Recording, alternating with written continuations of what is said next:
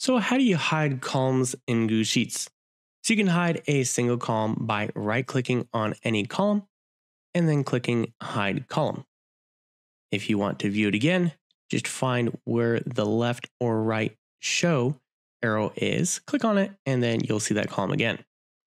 If you want to hide multiple columns, you can click and drag across multiple columns, right-click and hide columns, or you can click on one column here, hold down Shift and click over to the column where you want to hide through, and then right click and hide just like that.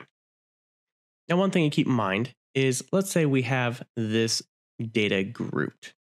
So let's group these columns real quick. And then within this, let's say we want to hide this data. And so we can hide these columns. And so at this point, everything looks fine, except for within a group, if we collapse and expand that group, you'll see those hidden columns are now visible again.